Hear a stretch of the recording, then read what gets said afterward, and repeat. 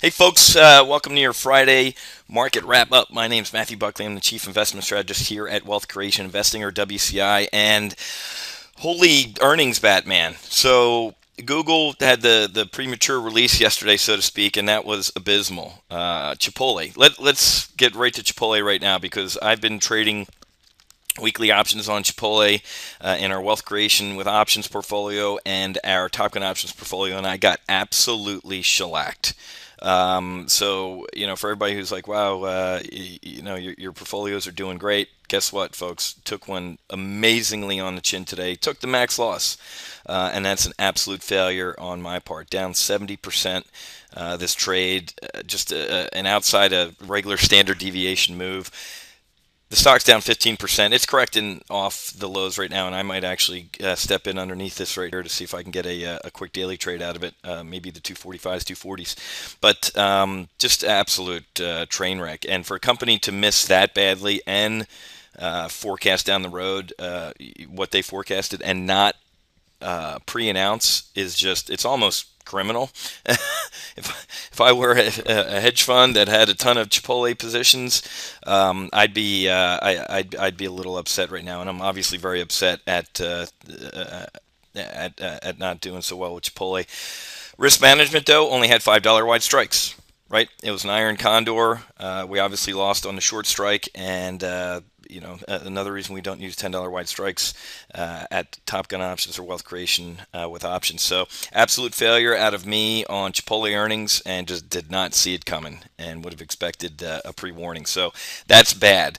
Google, same type of thing. That's bad. So we've been talking in our live trade briefs about Q3 and companies doing the standard under promise and over deliver. And we've seen, we're probably in a third quarter of earnings here, of third quarter earnings, and, approaching the fourth quarter. And it looked like it was going to be one of those under promise and over deliver. Wall Street races out the lower expectations, and they turn around and beat expectations. Instead of horrendous, they get horrible and the stock goes up, right? Well, now we're starting to see some cracks in, what's going on. Google, obviously, huge pullback.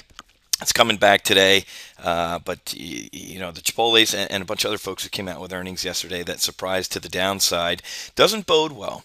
And I'm automatically going to take my eyes forward. I have to debrief my Chipotle mistake and learn from it and move forward. But here's what I'm already looking towards is Q4.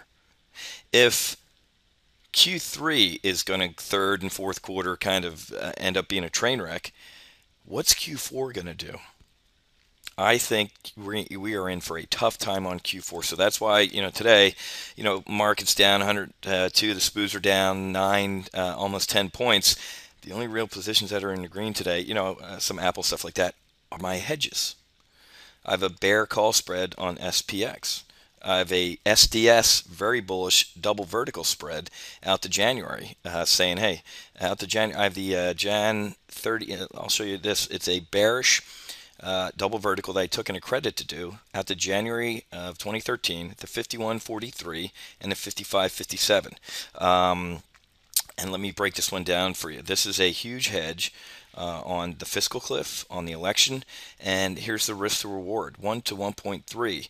There's a 34% probability of losing the max money. If the SDS goes ripping through 51, world peace breaks out, and Ahmadinejad, Netanyahu, and everybody starts dancing together. Or a hedge if the SDS spikes about $4, maybe the $3 over where it is right now. The max gain's about $7,900. So this is a nice hedge in our portfolio, and this is what on days like today we like to see. Our VXX positions, our oil hedges, our SDS hedges, our SPX hedges, all looking pretty good. Okay, so swing and a miss out of me on Chipotle, and apparently on a lot of people as well. But I'm going to fix those things today. The rest of the day, I think we're going to trade sideways a little bit, but always beware on a down day expiration as you go into the close, and you might see some massive selling as traders get out of positions. But existing home sales, a little bit of a bright light, not too much. 4.83 revised up. last time they were looking for 0.73, and kind of, let's just call it, it came in line. It wasn't bad, but it came in line. But it doesn't matter. The market's really not looking at that. They're looking at Chipotle. They're looking at Google. And unfortunately, we're seeing a lot of sympathy. Folks getting caught up in the Google fragmentation pattern, so to speak. For example, Apple. We have a weekly iron condor on Apple that was doing great. It was up about 2 grand into yesterday, and we needed to stay above 625, and it's flirting with potential pin risk at 625. So we're probably gonna. I just sent out a video to and an SMS alert to all our traders about what I'm doing with Apple. I'm going to monitor it in the model portfolio because I can the rest of the day, but we're probably going to eject out of this and keep the profit we've already made. Okay, so interesting day. I'm going to, and obviously it's the anniversary of the crash about 25 years ago today, which is a little creepy. So, the market's kind of taking that into account a little as well. All right, I'm probably going to try and step in front of a Chipotle trade here. I think I'm not going to be catching a falling knife, and I might be able to take some of the sting out of the loss I suffered in the model portfolio today. Okay, can't win them all, folks. If you're trading somewhere where all they talk about is winners, winners, winners, run as fast as you can, okay?